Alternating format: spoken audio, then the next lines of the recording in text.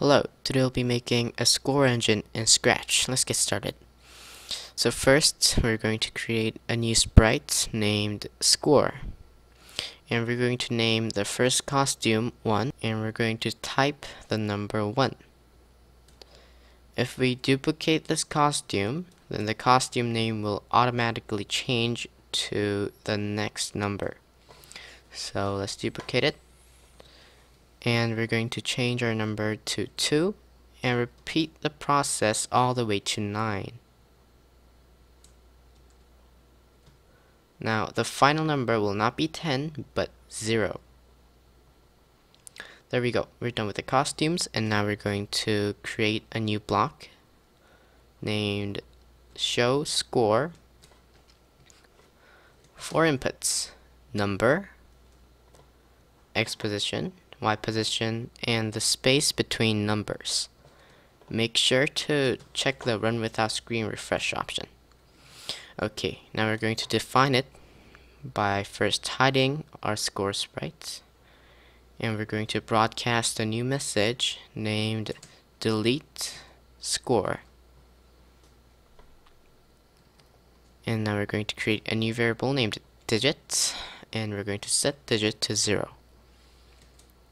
And we're going to position our costume to Y position Y and X position to a certain script. We're going to subtract our script from the given X position, and the script will be this: the length of our number minus 1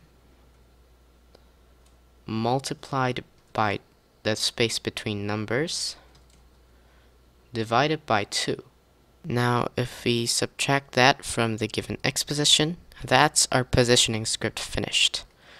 Now we're going to repeat the length of number times, change our digit by 1, and we're going to switch our costume to letter digit of our number.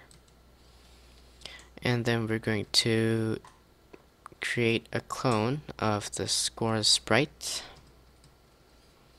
and we're going to change our X position by the space between numbers. Now when we start as a clone, we're going to show our score sprite, and when we receive delete score, we're going to delete this clone. Okay, now that's the score engine finished. I'm going to create a test variable named number to show you guys how it works. So I'm going to set our number variable to 0,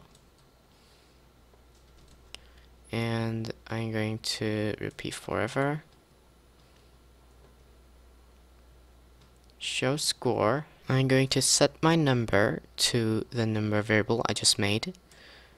The X and Y both 0, and the space between numbers will be 30. Now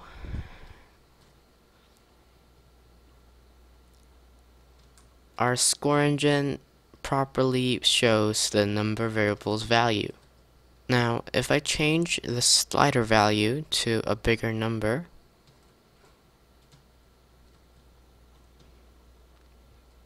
we can see that it still works fine.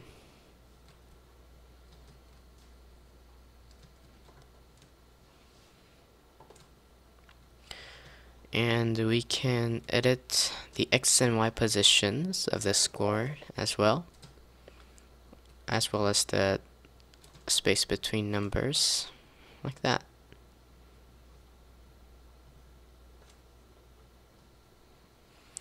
Well, that's it for this video, and I'll see you in the next one. Bye.